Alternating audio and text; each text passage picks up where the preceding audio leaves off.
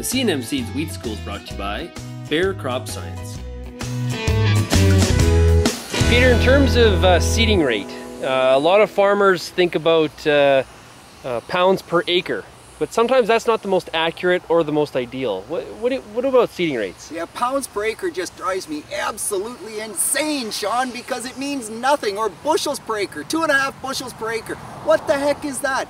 If I have 150 pounds of seed and it's 10,000 seeds per pound, that's going to be a whole lot less seed per acre than as if I plant 150 pounds per acre and it's 14,000 seeds per pound. And we get those differences in wheat. In fact, some of the varieties have been as low as 8,000 seeds per pound, and some of the other varieties have been up 14,500, almost pushing 15,000. So if all you do is seed pounds per acre, your seeding rate could vary by as much as 100%.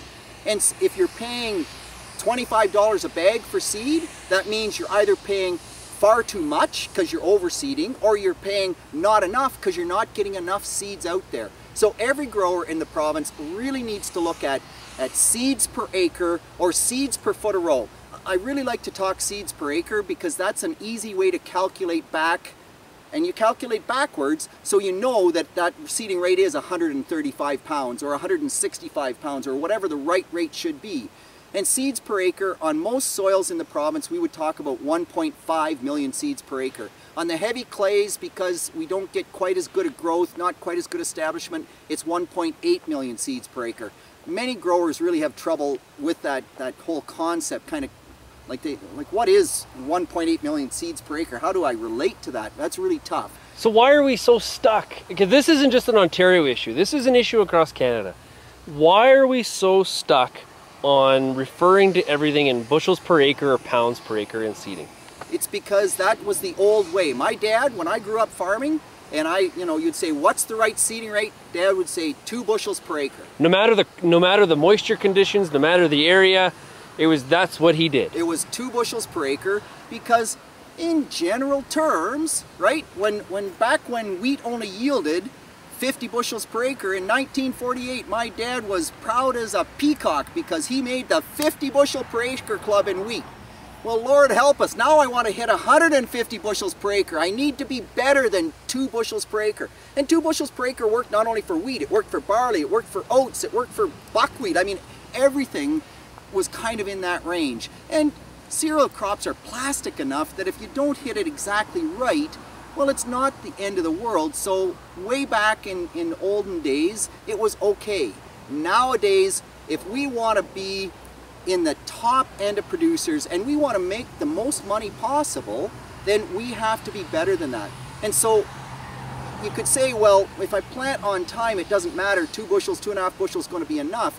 It really does matter, Sean, because in Ontario, if you plant on the really early side and you plant too much seed, it gets lots of growth in the fall, you will get snow mold over the winter. And a few years back, we got some really good data where we had seeding rate trials planted on the 9th of September, and when we planted 1.8 million seeds or 2 million seeds per acre, we reduced our yield very significantly, and in those 20-foot wide strips you could see the snow mold everywhere. We went down to 1 million seeds per acre and we had no snow mold whatsoever. So there are some ramifications beyond just the cost of the seed, and growers need to do those calculations. It's not rocket science, it's really not.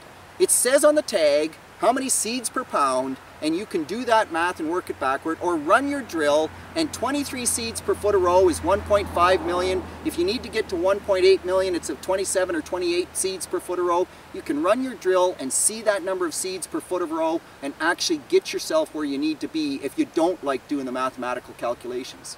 What is the range in Ontario? What is the range that we're dealing with here in terms of seeds per foot a row? So seeds per foot a row, the range really can vary pretty dramatically. If in fact I'm on a good loam soil and my normal planting date, let's say, is October 1st, and I get an early year like this and I have some early planted edible beans that come out of the field on the 5th of September, and I think I'm going to go plant my wheat on the 10th of September because gosh, early planted wheat really wins. Well, then I have to pull back all the way to at least 1.2 and maybe even back to 1 million seeds per acre. So now I'm at about 16 seeds per foot a row. So that's kind of the low end of the scale. The other end of the scale is when I'm on heavy clay and it's the 1st of November and I want to plant wheat, so I'm late. The soil conditions are far less than perfect, and then I really want to run at least 2 million seeds and maybe even 2.3, 2.4, 2.5 million seeds. So now, instead of 16 seeds per foot of row, I'm ramping up closer to almost 40 seeds per foot of row. So we can get those ends of the spectrum. Realistically, 90% of the time, somewhere between 23 and 28 seeds per foot of row is where you want to be.